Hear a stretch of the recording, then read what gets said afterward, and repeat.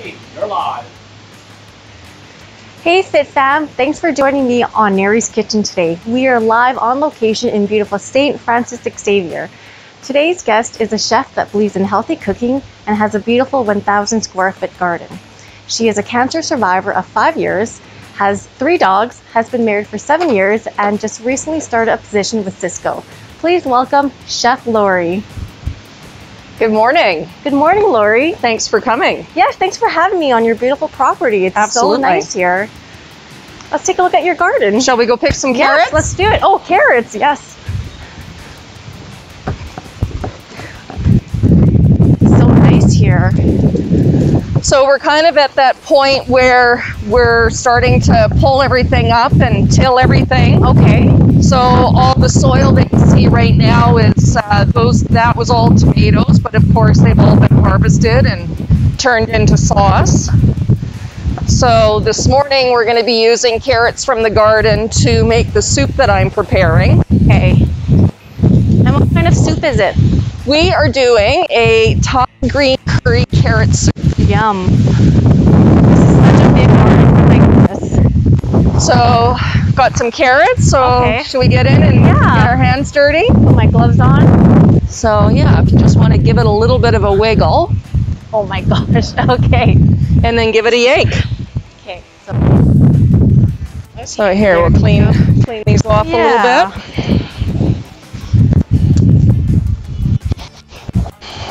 And Right now, we're down to onions, parsnips, got a few little cherry tomatoes and hot peppers, and then we've got some beets still in the ground over here. Those are, yeah, so we only eat the tops, we don't eat the bottoms, but so the parsnips will leave the ground because they're actually better if they go through a hard frost. And you can actually leave them in the ground over the winter, and then they're actually even sweeter. the parsnips. Yeah, Didn't know that. and they don't freeze. They don't freeze in the Nope. winter. Nope.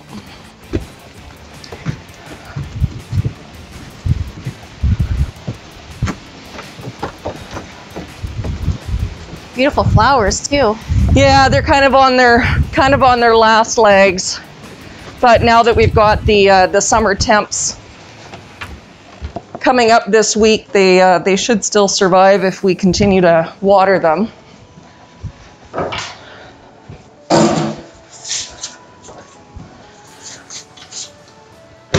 So we're doing 2 dishes today. Okay. So I've got the carrots simmering right now with some chicken stock and water. Okay. This recipe, if you wanted to make it vegan, you could substitute the chicken stock with veg stock, and it's also going to be gluten-free. So I'm just going to see how And how many carrots did we put in the soup? So this has got 16 cups of carrots, Okay. and then we've got 2 liters of chicken stock and 1 liter of water. Okay. Yeah. So we just want those to become fork tender, Okay. and then we're going to blend it. Oh, okay. And then the other dish that we're doing for dessert, so this is a very healthy, high protein dessert here. So this is a black bean brownie. So we've got half a cup of oats, 3 tablespoons of cocoa powder, unsweetened, a teaspoon of baking powder, and half a teaspoon of salt. Okay. So this is going to go in the food processor if you want to help me out with this. Oh, this thing here? Yep. Okay. And then we've got a can of drained, rinsed black beans. Just dump it? Just dump it. Yep. All right. And then we're going to do 1 whole egg. So this isn't going to be a vegan or vegetarian, but this is going to be gluten-free and high protein because of the black beans. Okay. And then the recipe calls for vegetable oil, but I've substituted coconut oil because I think that it's a healthier fat to cook with. Okay. And then 3 tablespoons of molasses. Oh, molasses. Yeah. Can you taste the coconut oil in the brownies? Not really. All right. Yeah, it's It's very, very subtle, but it's a healthier fat versus Right. the canola or the vegetable oil. So this recipe also calls for a teaspoon of Splenda, but I don't believe in I guess the artificial sweeteners. I don't believe in artificial sweeteners. Well, what about stevia? Would you use stevia in there or honey? If you don't have molasses? You could use honey. Okay. Yep, absolutely. Molasses has stiffened up a little bit here. I don't think I've ever used molasses before in my cooking. It adds nice complexity, and this is really the only sweetness in this recipe. Okay. It just adds a different depth of flavor. It has I guess a very deep caramel taste. Yeah. Okay. And so we're gonna basically whip that up.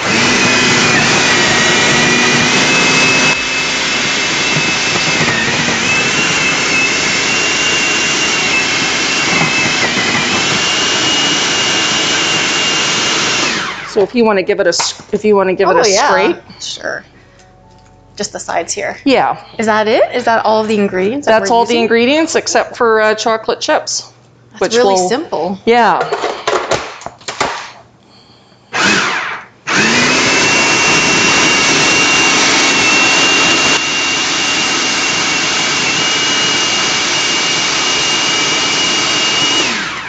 And so, of course, a lot of people might not realize that oatmeal is actually gluten-free, but a lot of times it's produced in a factory. I'm just going to grab some gloves. Sure. It's produced in a factory where they also manufacture flour. So sometimes there's cross-contamination. Right, right. So now what we're going to do is we're going to scrape this into this 8x8 pan that I've just lined with parchment paper. A little bit of parchment paper. Is it greased also? Do you have to grease it? You don't have to grease it. Just helps it get out a little bit easier. Yeah, so what we'll do is we'll just kind of put these are milk chocolate chips. And just fold it in? Yeah. And then we can just scrape it into the pan. Oh gosh, okay. I think I put some in that little hole. That's okay, we'll just bang it out. I don't have a fancy food processor at home. I always just put things in my blender. Yeah, they work great too. I use my Ninja for a lot of things. Ninja, yeah, actually that's what I have is a Ninja, but it's more of a smoothie blender? Yep. Okay. Yeah, I use mine for salad dressings and yeah, all sorts of things.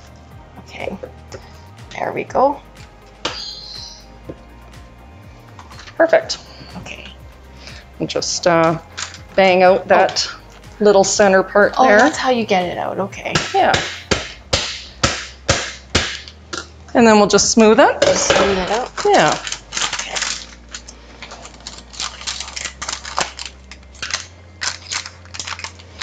So even though some of the oats look like they're not completely broken down, they'll soften up a little bit in the baking process. Okay, is that good enough, Laurie? Yeah, let's just flatten it out more. Smooth it out. And just a little trick too that for anybody at home, you know, if you were to put a little bit of fat, you know, a little bit of coconut oil or whatnot on on the spatula. On the spatula. Yeah. Then it wouldn't stick. Then it wouldn't stick so badly. That was really simple. So it's just black beans, a little bit of oats, a little bit of sweetener, molasses. Yep. Baking powder. Salt, the coconut oil, and that's an egg. Oh, and an egg, and that's it? And that's it. Wow. So then this is going to go into a preheated oven at 325 for about 20 minutes. Okay. So I'll just set the timer.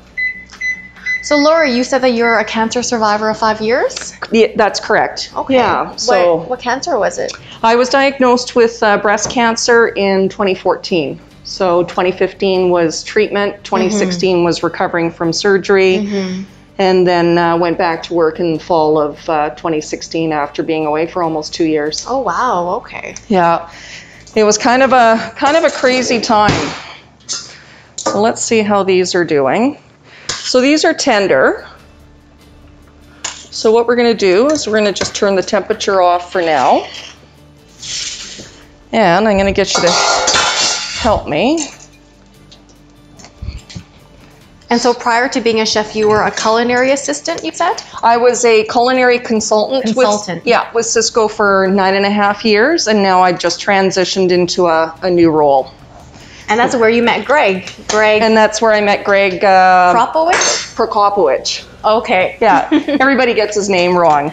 So he's my director at work. Okay. And then he obviously knows RJ through the gym. And then you were saying that Greg and RJ play tennis very often together, at least once or twice a week. That's awesome. Yeah, Greg's really embraced, working out and changing how he eats, and yeah, he's looking really good. He looks great. Yeah. Little plug for you there, Greg. So if you want to so this is high on the bottom. Okay. So we're just gonna. Okay. Yep. Wait, which button do I? Oh, the bottom one. Okay. Yep. Oh, do I move it around? You can, yeah, or you can just kind of go up and down. Not too much. Oh.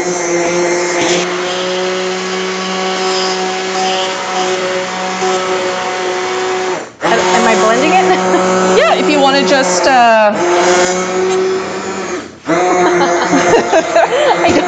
I don't. I'm scared to get burnt. Oh, well then here, let me. Oh, there you go. Okay. Yeah, I'll let you. So once we get it all.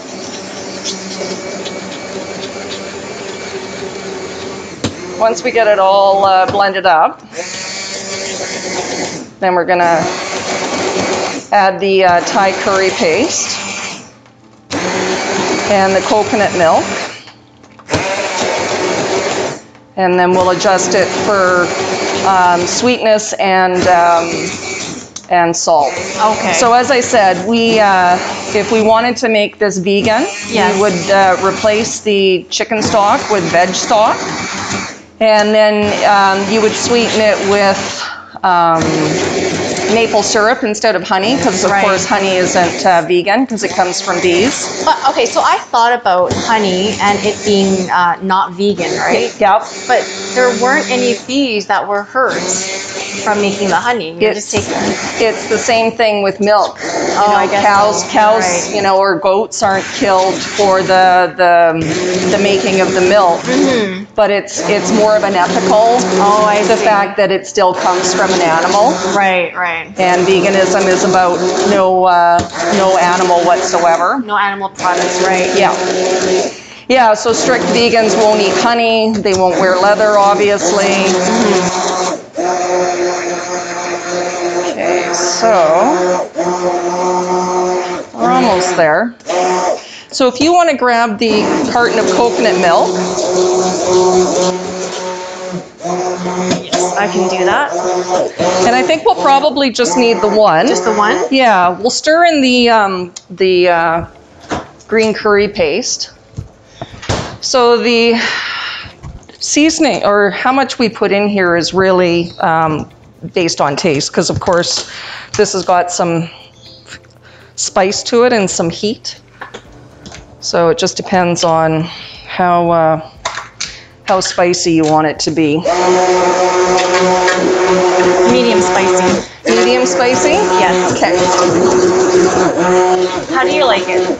I love hot food. Okay. Yeah, I love that endorphin rush from... okay, then let's go spicy. Let's go spicy? Let's go hot, yes. Okay. If that's what the chef wants, we will have spicy. Well, we'll start with this amount. So that's about half a cup that we're adding into there. And then we've got some pureed ginger. So this is about 1/3 of a cup of pureed ginger.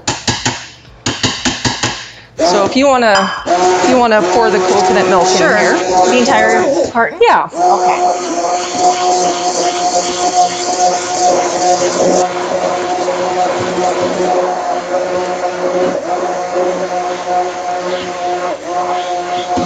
And we'll just put this back on a low temperature. to incorporate all of the, and as you can see, you know, if you wanted it a bit thicker, you could do a cornstarch slurry, but I don't think it really needs it. It looks pretty thick already. It is. So we can, we'll open that up and we'll give it a little bit of a rinse with some water. Yeah. Okay, I felt the cream inside it still.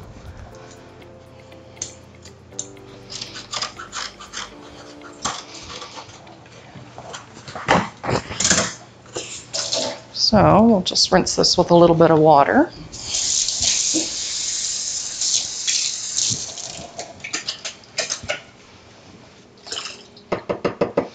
So I'm pretty happy with the consistency of this. So now we just want to see how it tastes for sweetness and for salt. And then these are some kaffir lime leaves that I like to add in here too, just because it adds again another depth of flavor, even though you've got the nice lemongrass. And oh, there's lemongrass in here? There's lemongrass in the Thai curry paste. Oh, I see, right. Yes. Yeah. So I'm going to take my mask off just so that we can see how it tastes and whether we need to add more. Okay, I'll taste it too. So I'm happy with the heat. Oh wow, and the flavor. that's very good. But I think it needs a little bit of sweetness. So it's very spicy. No, it's delicious though. So we're gonna add in some honey. So I've got I guess that's probably about a quarter cup. About a quarter, yes. Yeah, of honey in there. And I'm just going to whisk that in.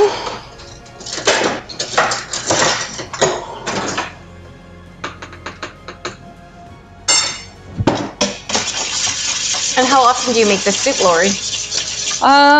With the garden, carrots coming out of the garden right now, I'll usually do kind of this batch and then I freeze it down.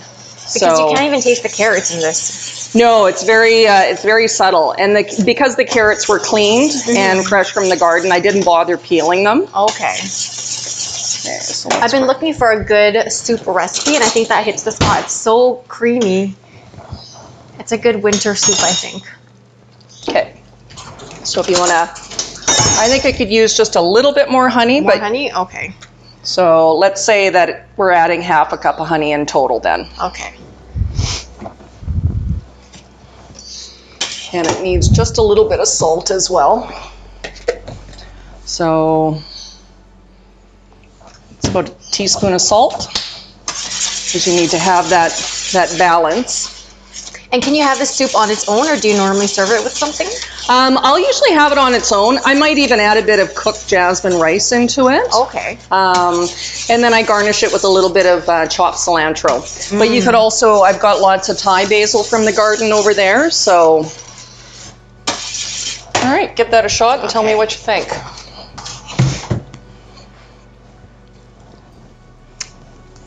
Oh, that's really good. The honey really does add a lot of flavor. And you think it's got enough salt?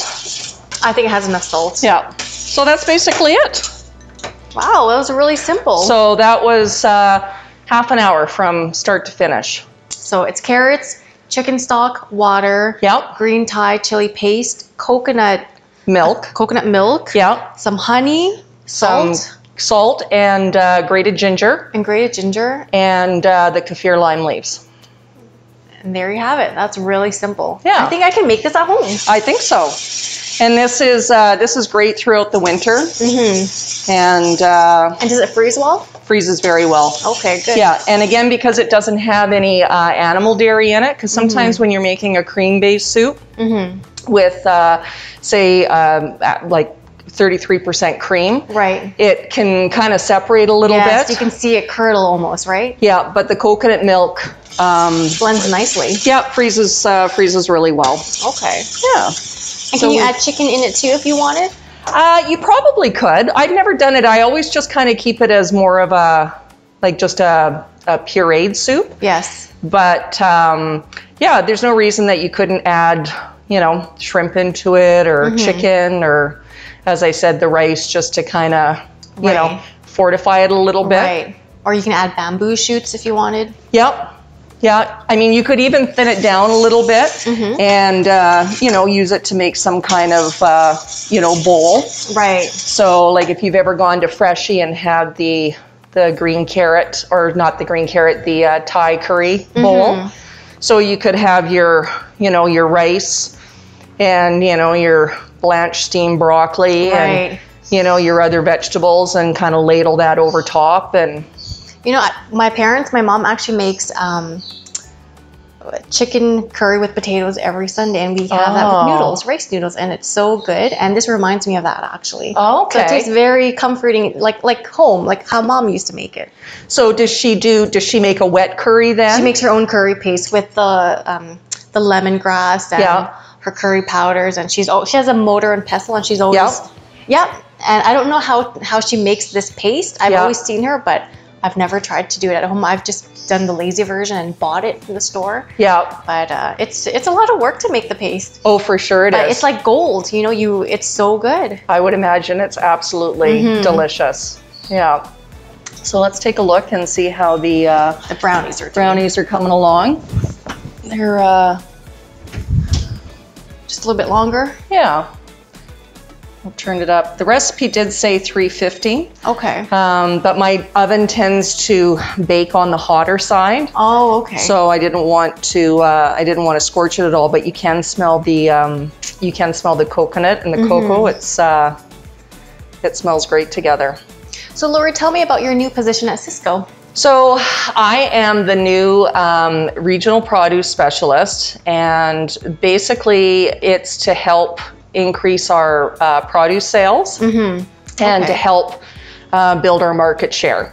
Okay. So I've had the advantage of going down to the Salinas Valley, where we actually bring a lot of our vegetables back. Of course, we try to harvest local when it's available. Right.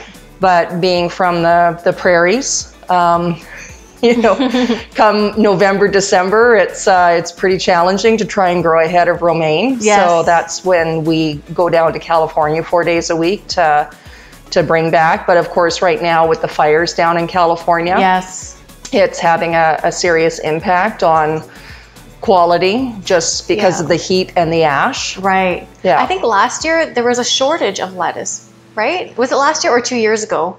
But I know in the States you couldn't find lettuce anywhere. Well, there was the recall with the romaine with E. coli. I think it was salmonella or it was E. coli. I think it was E. coli. Yes. Yeah. And so, you know, we are one of maybe the only sort of company that, you know, you think about, you know, pickers and in the fields, and we've actually put porta potties with hand washing stations in our fields to sort of stop these types of things. Okay. You know, but a lot of people don't think about the fact that, you know, some other companies aren't necessarily doing that, and that's where you run into, you know, issues with recalls, whether it's green onions or romaine and right. So we have very stringent food safety protocols in place when it comes to not just our produce, but all of our products as well. Yeah. All right. Should we plate the soup then? We could. Yeah, absolutely. Do you want to help me by chopping up a little bit of cilantro? I would love to help you. You can show me how a chef would chop the cilantro, because how I chop it, there is no way.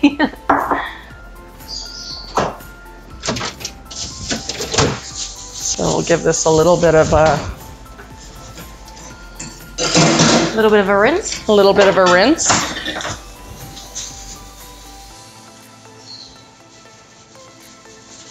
Yeah, cilantro with the fires too is one of those crops that's being affected in California. I actually heard on the news that there was a forest or a wildfire in California because someone had a gender reveal party. Yeah.